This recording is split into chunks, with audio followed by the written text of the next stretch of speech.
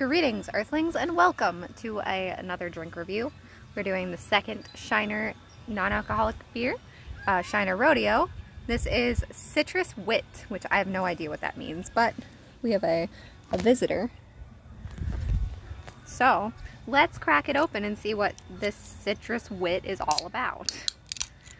Alright, so it has no citrus smell to it, that's for sure. It smells a little hoppy, I guess. Oh, interesting. It's kind of like a Gose.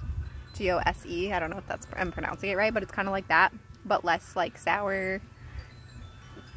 It's very understated. Like the other one was not very flavorful, and this is not very flavorful. It's bright and it's light, but it doesn't have much. It's different than the amber, the red one.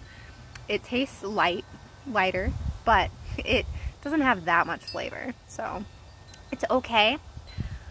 I mean, if you got that 6-pack with the multi beers, so far 2 of them are fine. We have 1 more to go, and it's not bad. It's just like